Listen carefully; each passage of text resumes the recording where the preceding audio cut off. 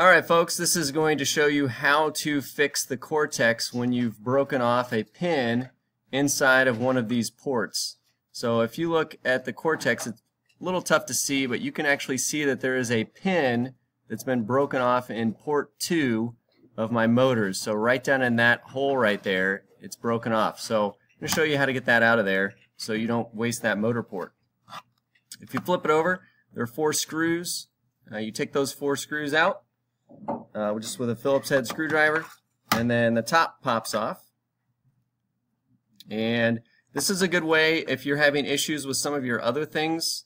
We've seen some issues in our building where the USB ports are going bad, so this allows you to desolder and then resolder a new port, a new female housing onto there. And then also these Tamiya connectors are not the greatest things either, so this allows you to pop one of those off. You could desolder and resolder one of those if these wear out. Again, I would encourage you to buy the 1-foot cable extensions so you can plug those in and leave them in the Cortex, and then disconnect and connect your batteries with that. That will save this port on your Cortex, and if you damage the extension, it's a $3 or $4 cable versus having to fix your Cortex. Well, let's focus back on this. You can see that pin that's stuck down in that M2 slot. So what we're going to do is we're going to pull that out of there.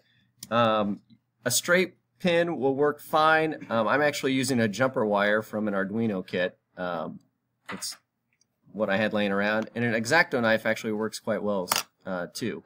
What I'm going to do is I'm going to push this into the port, create some friction, and just kind of slide it out of there. So right now there's nothing really to grab onto.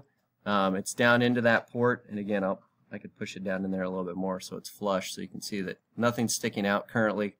So we're going to just insert this in, and again create some friction and just kind of slide out, and that gets it out of there enough that you can actually physically grab it or take a pair of needle nose pliers and remove that pin.